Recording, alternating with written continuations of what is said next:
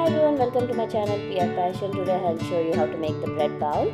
I'm using 2 packets of dry yeast with 2 teaspoons sugar in 2 cups of lukewarm water. Mixed it well and let it rest in 2 different bowls for about 10 minutes.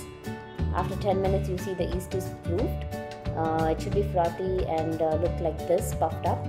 So to get the best results, either if you have a food thermometer, measure it using that about 100 to 110 Fahrenheit, or when you touch the water, you should be able to bear the heat of the water.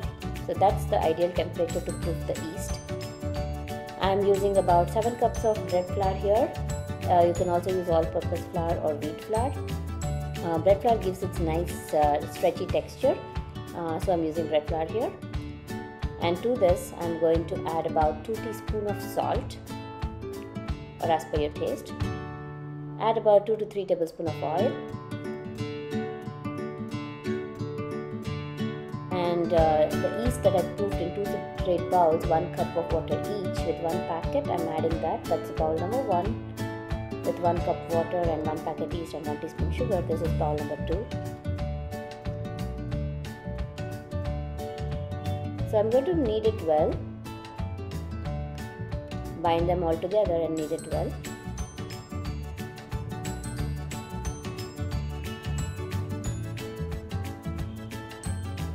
You can add additional seasoning as per your taste. Here I'm adding garlic powder. I'm adding a little bit of thyme, and I like a lot of basil, so I'm adding some basil here. So if you think your atta needs more water, my atta here needs more than 2 cups of water that I used for yeast, so I'm going to warm up the water again and use additional water as required. Again, it's lukewarm water. I'm adding it and mixing it well.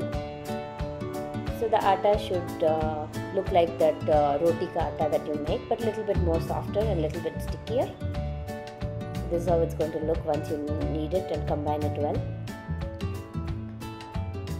I just want to knead it well, so I'm hitting it and kneading it. This is my way of kneading the atta. So once it's all kneaded well, I'm putting it in the instant pot. I'm going to put it in yogurt mode for 30 minutes. So that will, after 30 minutes, you will see that the atta has doubled up in size. If you don't have instant pot, you can let it rest on your countertop for about 2 hours for the dough to rise. It has to double up in size. So this is first proofing. Once the first proofing is done, I'm going to knead it again.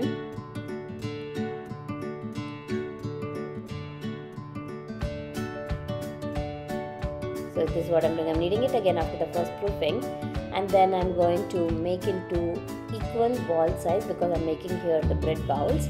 So I'm going to make about 8 equal sized balls and let it rest again on the countertop for about an hour this time. So make sure there is enough space in your tray so that when it doubles up in size like this, there's enough space for it. You can apply milk wash on the top to get the browning effect on the bread. And I'm baking it at 400 degree preheated oven for 25 minutes.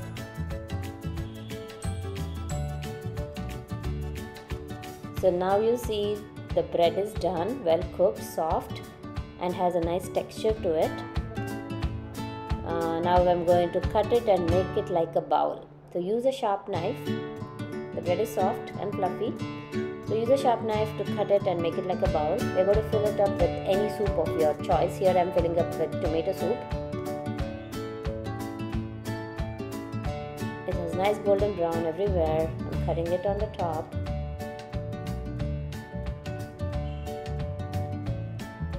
In panira bread in US, you get this bread bowl soup, and we love this.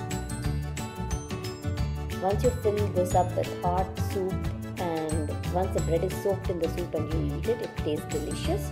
So here I got a nice bowl in the bread. So I'm going to fill that up with the soup, and that's a lid. So it looks small, but it can hold up to 3 ladles of soup here. Nice deep bowl I've got in this bread, which is fully beautifully cooked. So filling it up with the creamy tomato soup. So it can hold up to 3 ladles of soup here. Hot soup, freshly made bread tastes delicious. So that's the lid. And you can enjoy the bread bowl. Thanks for watching.